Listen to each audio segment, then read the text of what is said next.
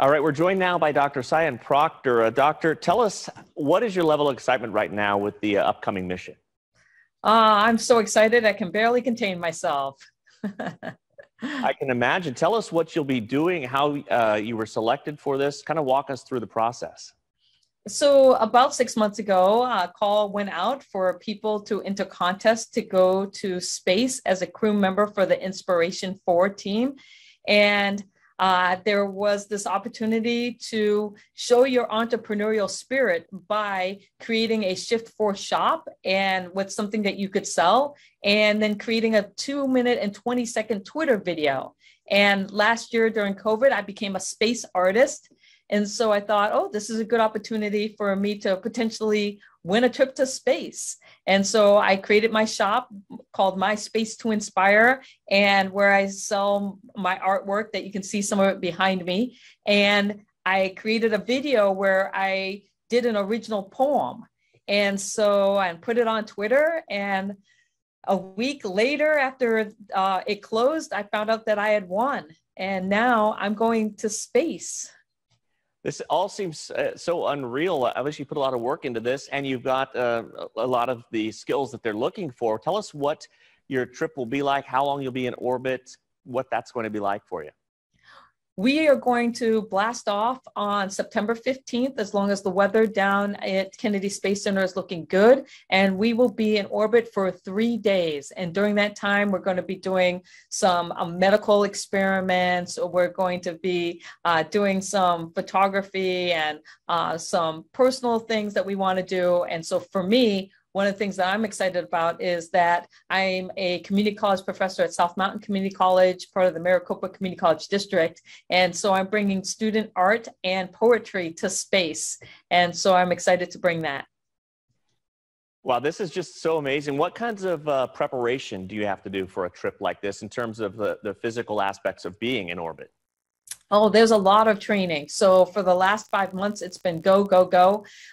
Since I found out I am the mission pilot, I have my pilot's license. And so that means that I will be backing up my commander, Jared Isaacman, and he's also a pilot. And so my job is to really make sure that the Dragon is on course, and then if any contingencies come up, me and my commander will be able, we've been trained to be able to handle that. And the way we got trained is through going to SpaceX and being in a simulator, going through all kinds of learning materials about the Dragon spacecraft and the Falcon 9 rocket. But then in addition to that, we've had a lot of other training, such as fighter jet training and centrifuge training and zero-G flight. We've also done things like crew cohesion. We hiked Mount Rainier together in pretty much blizzard conditions, whiteout conditions, not blizzard, but whiteout, where you couldn't see more than 50 feet in front of you. And those things are the things that help bond you as a crew, but also they help build your resiliency. And, you know, as my commander says, get comfortable with being uncomfortable. Yeah, obviously having that crew cohesion is so important when you're going to be in kind of a close quarters. You know, one thing that after the NASA space program ended with the shuttles, a lot of people thought maybe that was it, or it was going to take us so long to go back. But we really haven't taken that long of a time off, and now we're back, and it seems like in a bigger way than even before. Oh, absolutely. Now that we have, commercial space flight happening where everyday people have an opportunity to go up, this is a big change than what we're used to. And so I'm so thankful that I, got this opportunity. And just by, again, following the space industry, learning that I had this opportunity and then taking the time to apply. And now, I'm blasting off. Well, your students obviously must be so proud of you and excited for you. What will this do for you as a professor when you get back? How is this going to help you teaching your students in the future after this experience?